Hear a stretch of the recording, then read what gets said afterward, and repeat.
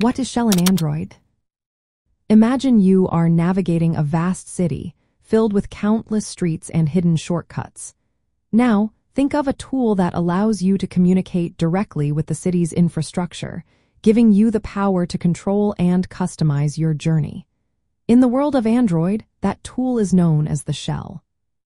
The shell in Android is a command line interface that allows users to interact with the operating system. It provides a way to execute commands directly, offering a more technical means of controlling the device compared to the graphical user interface. This interface is particularly useful for developers and advanced users who want to perform tasks that may not be easily accessible through standard applications. When using the shell, you can run various commands that can manage files, configure system settings, and even control applications. It operates in a Unix-like environment, which means that many of the commands you might be familiar with from Linux systems will also work here. This includes commands for navigating directories, copying files, and managing processes.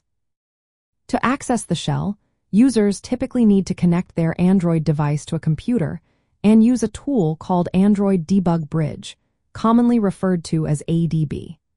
This allows the user to send commands from the computer to the Android device, making it easier to perform complex tasks without needing to navigate through multiple menus on the device itself.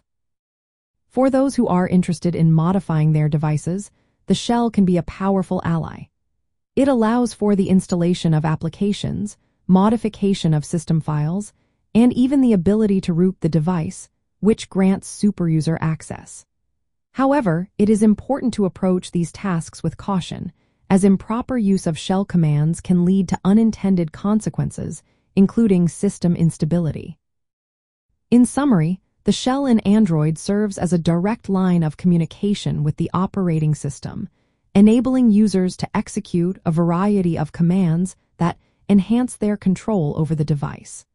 It is a tool that empowers those who are willing to learn and explore the depths of their Android experience.